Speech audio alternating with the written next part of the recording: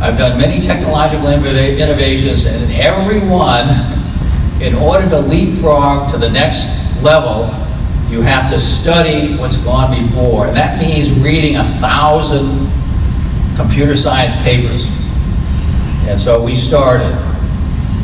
We got lucky because on paper 300, it was written by Professor Takeuchi Tanaka and published in the Harvard Business Review, and it described how Toyota worked and Honda worked and 3M worked, small cross-functional teams working so closely together.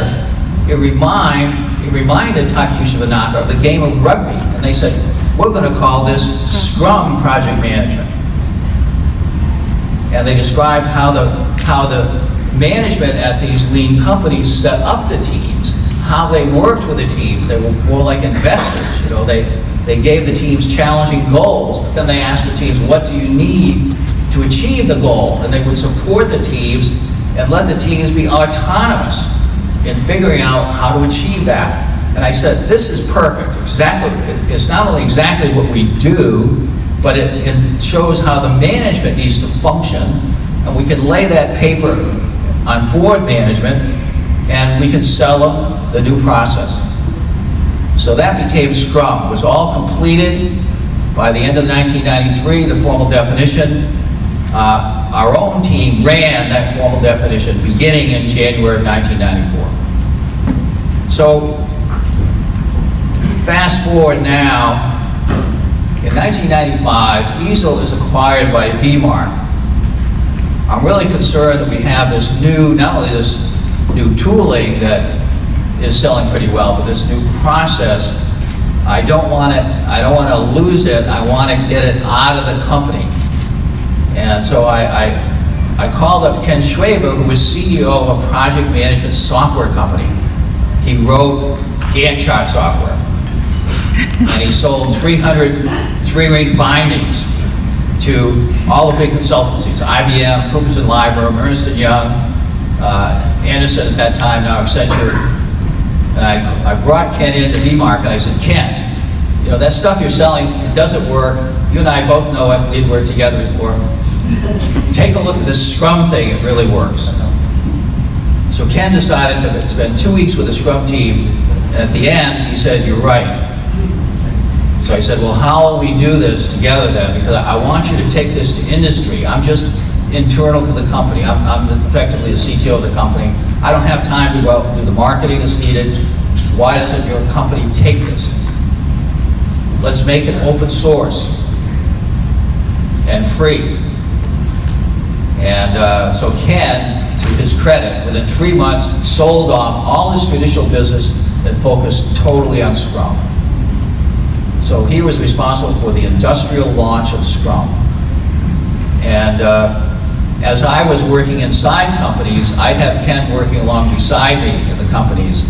And so now we had a lot more research projects to show not only how, you know, the best approach to Scrum, the best patterns to use with Scrum, the best scaling techniques with Scrum.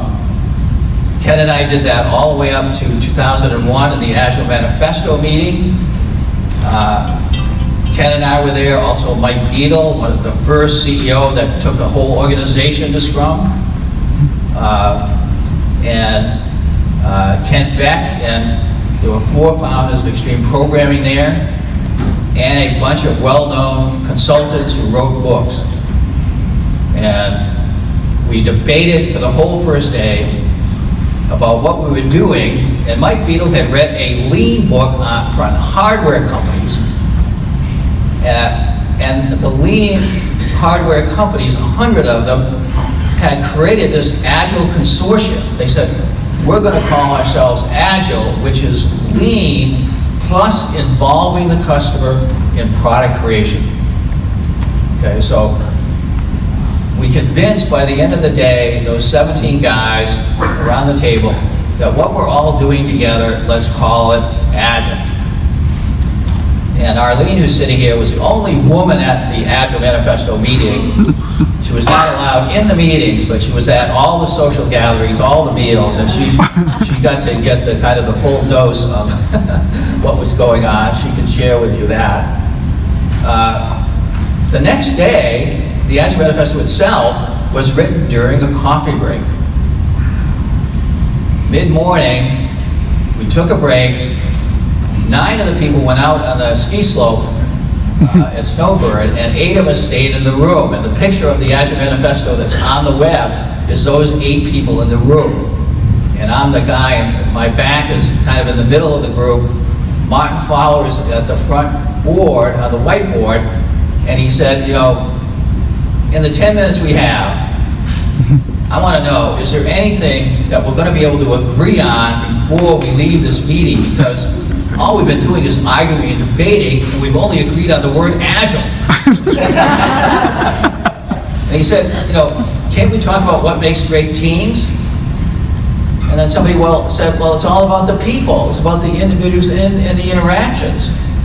And someone said, well, what about tools? And one of the other guys said, well, tools usually slow you down. But we probably don't want to ban them. There might be something useful. So Martin wrote on the board, why don't we say we value individuals and interactions over processes and tools? And then Ron Jeffrey said, and working software, we value over comprehensive documentation. It happened almost as fast as that. And then we got into a long discussion about how do you involve the customer in product creation, because that is the Agile consortium for the hardware lean companies, okay? Involving the customer, how does that work? So that came out, customer collaboration we value over contract negotiation. And then one of the XP guys said, and responding to change over following a plan, because that's the XP mantra, okay? So it was over almost as fast as I've talked about it. The coffee break ended, the other 9 guys came back in, and I remember they looked at the board and nobody said anything. It was just one of those pregnant moments. And Ward Cunningham, probably the most technical guy in the group, was spending many tools that people use to this day, said, that's awesome. And nobody changed a word. Wow. Now, people have asked me since then, do you think 17 guys in the room could write the Agile Manifesto? And my response has been, no, that's too big a team.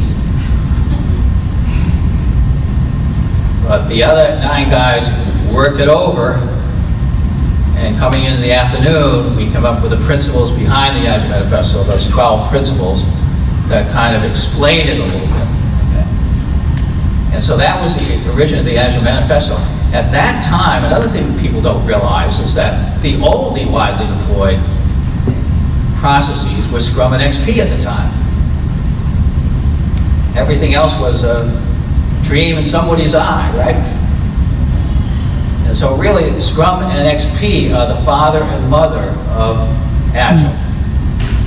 And another thing people don't know, Jeff McKenna, the first Scrum coach, asked me one time, he said, what effect do you think small talk had on Agile? And I said, well, small talk is 100% responsible for Agile. The first Scrum team at ESO was a small talk team. The first XP team was a small talk team. Martin Fowler, who wrote it on the whiteboard, was a small talk guy. A lot of people don't understand that. That development in the small talk environment is what enabled the Agile Manifesto. And with the tools we have today, we've yet to get back to as good an environment as we still have with the small talk tools that are still selling. So there's a lot of interesting aspects of this that people don't get. Number one, self-organization doesn't mean you can do whatever you want. Number 2, Scrum means you're lean first, and the definition of lean is your process efficiency is 25% or more. Does anybody know the process efficiency of your Scrum team? You got one person, okay? For those of you who don't know, I can tell you, at GE, they have Lean Six Sigma guys that actually get the number, and it was 5% there. So that's, you're probably down there at 5 or 10%. If you can get that process efficiency up over 25%, your production can double in a week. You see that happen in Indian teams. Just tell them what you need to do, and then boom, they do it, and 3 days later, boom, they're done with a 2-week sprint. So there are these little pieces of things that are fundamental to Scrum that if everybody understood them better in the Agile community, we'd have even more awesome teams than we have today. So I probably used more than 15 minutes for that, right? So I should stop. It's okay, I'll tackle you when it's time. I'd like to open it up to questions, comments, and thoughts, because we have a lot of experienced people in here with Scrum. Absolutely.